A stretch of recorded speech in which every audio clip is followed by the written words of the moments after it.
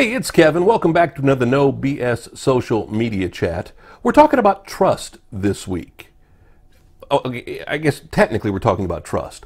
One of the things I've started talking about with people, especially when they're dealing with social media, is when you talk to people who, well, everybody's got an opinion now. Everybody's become an expert when it comes to social media.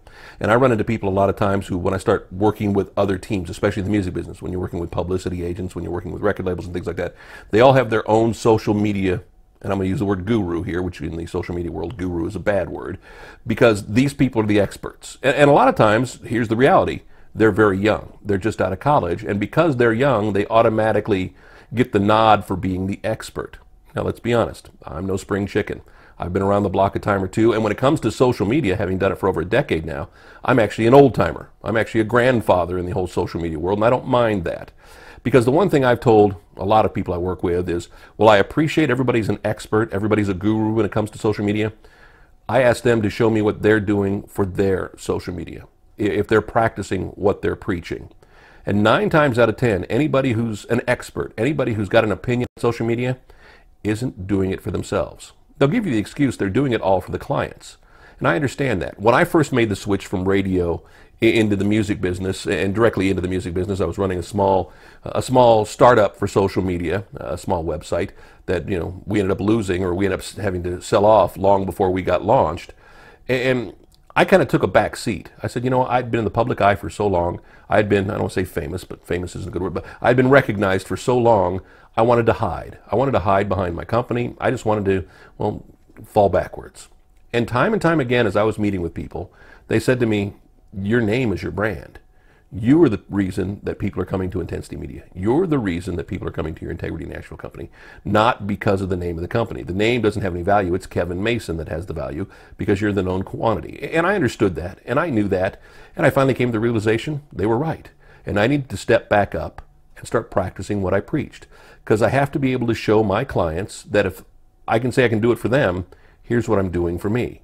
So I really worked at building my Twitter following up to 17,000 from about 1,700 at one time, and really tried to start engaging more with those people and doing more on my social media. Because at the end of the day, I spent all day working on social media for my clients.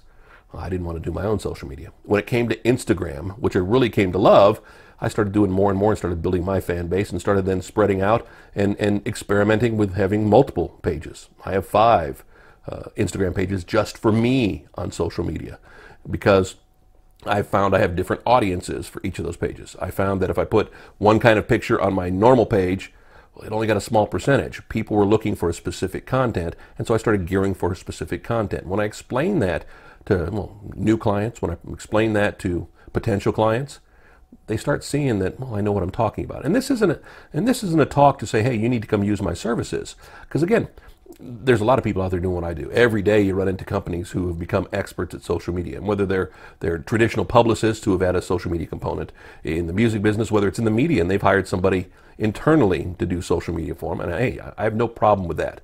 But more importantly, you need to look at the people you're trusting with the social media and saying, hey, what are they doing? What are their best practices, and how are they doing it?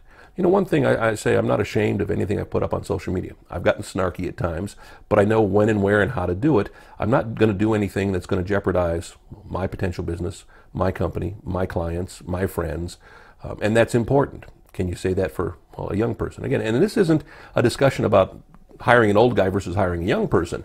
This is about really vetting the process and really looking deep into the people you hire with social media and say, okay, can I trust these people? If I need somebody to help me with my social media, if I just even need somebody to advise me with my social media, advice is free. You're getting free advice here. We're 100+ episodes in on the No BS social media videos. I'd like to think if you keep going back, you can see that you can trust the advice I give. You can see, if you really wanted to spend the time and dig into it, that, well, I practice what I preach, and I speak about, I speak about no BS. And again, as I told you from the start, when we first started these, a buddy of mine in North Carolina who was into social media, who has a PhD and merges about the education world, and he's actually doing a lot of consulting in the real estate world with social media, said, the one thing I see about you is you're a no BS guy, and that really needs to be who you are. You're not flashy, you're not doing campaigns, you're not trying to trick anybody, you're not trying to scam anybody. This is about building actual engagement, actual fans, actual followers, actual friends, and building a community and building engagement. And that's when we took the whole no BS philosophy to town, and well, you're here today. So if you're going to engage with somebody when it comes professionally to social media, when you're going to listen to somebody about, well, things you should do or you are doing and you're not doing with your social media, again, I don't care if they're a professional. I don't care if they're a guru or not. Look to see what they're doing. Look to see if you can trust their judgment. Look to see if you can trust their advice. Again, it's all about practicing what you preach. It's the world of social media. Back next week with the No BS social media chat. Again, you want to talk more? Hey, pick up the phone, send me an email. All my info coming up here at the end of the video. And we'll be back next week with another chat, another No BS social media chat. Thanks so much. See ya.